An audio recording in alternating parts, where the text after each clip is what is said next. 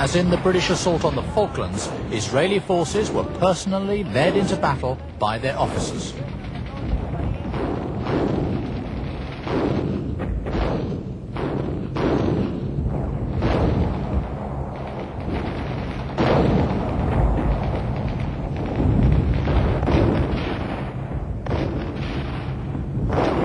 From the rear, Israeli artillery shelled the most stubborn Syrian strongpoints with pinpoint accuracy.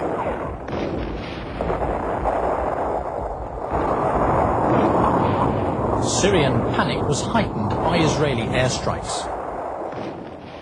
It was a costly advance, but by the end of the first day, the Israelis had broken through at several key points. From then on, the Syrians abandoned their carefully constructed defences and withdrew rapidly. Next day, the last of this war, the Israeli columns moved swiftly on to the strategic Syrian town of Quneitra. They entered it after a brief hour-and-a-half's firefight on the afternoon of the 6th day. The Syrian army had collapsed in less than 27 hours of bitter fighting.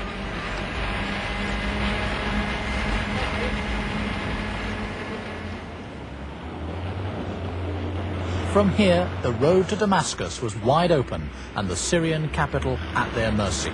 Only intervention by the United Nations halted the rout. It had cost the Israelis 115 dead. The Syrians lost about 1,000. Their outstanding victory gave the Israelis defense in depth for the first time in their history. Instead of being threatened by neighbors, Israeli forces now occupied the areas from which those threats were mounted. Now they posed the threat themselves.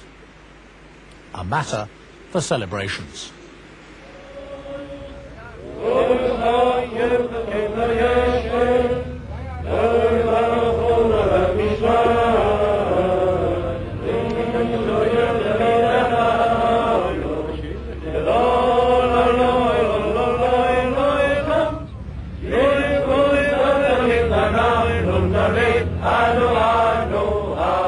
But the celebrations obscured military shortcomings as they overlooked the fact that their achievements were due more to Arab negligence than their own superiority. As a result, the Arabs who now gave in learned more from their mistakes than the Israelis did. And that was something the Israelis would discover to their cost within 6 years in the Yom Kippur War of 1973. Refusal to trade conquered lands for security guarantees fueled the refugee problem that would return to haunt Israel time and again, even until today. Hundreds of thousands of uprooted Palestinians were on the move, many the same people that had fled the Israeli War of Independence 20 years earlier.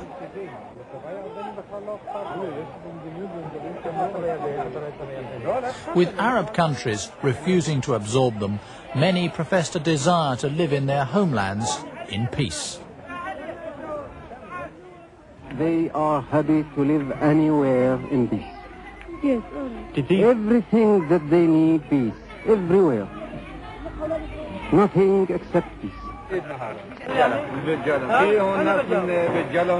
Israel's Moshe Dayan publicly tried to allay their fears, but privately, most Israelis feared sabotage campaigns if the refugees stayed. I'm not doing anything to stop them by force. I don't think that anyone should stop anyone if he wants to leave the country.